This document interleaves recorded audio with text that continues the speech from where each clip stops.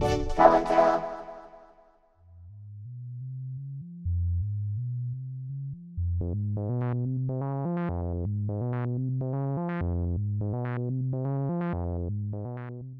is the first of a series of videos designed to demonstrate how to use the Intellijel µMIDI. The µMIDI is a MIDI to CV converter. But what does that mean? Basically, it allows keyboards, drum machines, sequencers, digital audio workstations or DAWs, and other MIDI-equipped devices to communicate with your Eurorack system. MIDI, or Musical Instrument Digital Interface, is a digital control protocol. It is able to send a wide range of data on up to 16 channels simultaneously. The Eurorack system of control voltage, or CV on the other hand, is an analog format where the control information is a range of electronic voltages sent over monophonic patch cables. The µMIDI is able to take a MIDI signal, either over USB from DAW software like Ableton Live, or over a MIDI cable from a keyboard, drum machine, or sequencer, and translate that signal into control voltage. Furthermore, it breaks those independent elements into separate control voltage outputs.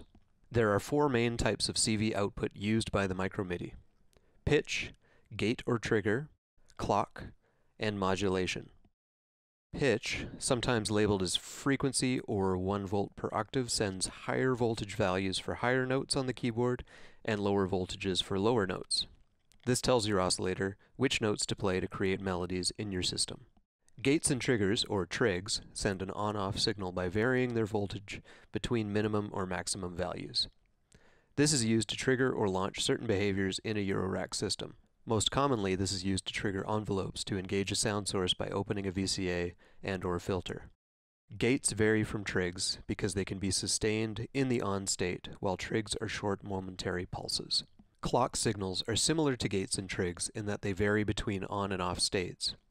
But in this case, the regularity of these on-off signals is used like a metronome to control the timing of things like sequencers in order to set and maintain a tempo. This can also tell your system when playback from a controlling device starts and stops, ensuring that all the elements of your patch run in tandem with your Ableton session, drum machine, and so on. Mod, or modulation, is any signal that varies in voltage that is used to modulate a parameter in a Eurorack system. Modulation is what contours and creates movement in a Eurorack patch, and it can be slow and gradual, or rapid and abrupt. Now that we have a basic understanding of what the µMIDI does, in our next video we will explore how to set it up with Ableton Live.